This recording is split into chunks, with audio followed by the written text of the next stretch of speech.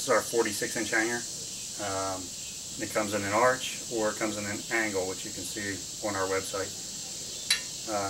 When you get it, it'll come assembled just like this. We put them all together just to make sure there's no issues with any of the nuts or bolts or things like that.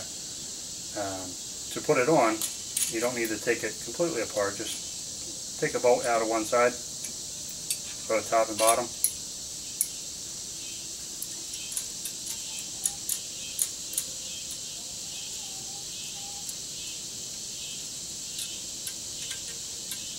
And then you just loosen up the other one. Like that. So, and make it so that you can look at the size of the baluster that you have so that you know how wide you're going to want to make it. Just so it's easier when you're holding it up there. And that's it. You just let them hang like that. Now if you are putting it on a smaller than a standard 2x2 picket, just take this clamp here and I don't know if you can see that, just turn it around so that it gets smaller and it'll go to the 1/2 inch size. But once you're ready to go, all you do is bring it over to the railing, decide where you want it to go, whether you want it on the outside, inside, and then just bring it around like so. And pretty much hold it right there.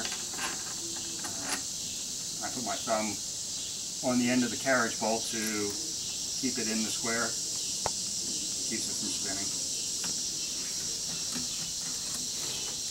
Now, just make sure that one's in as well.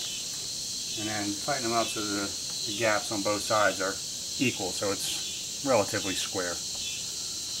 Doesn't have to be perfect, but you know, the squarer it is, the better it is. Now, it's on, there's one clamp holding it in place, but I'm free to move around, back up, decide if that's where I want it. You know, if I want it to go higher, then I just loosen it up a little bit and slide it up to where I want it to be. Retighten it if I want it a little bit lower, depending on what I'm putting on it. And then once I get it to where I like it, I put the other one in.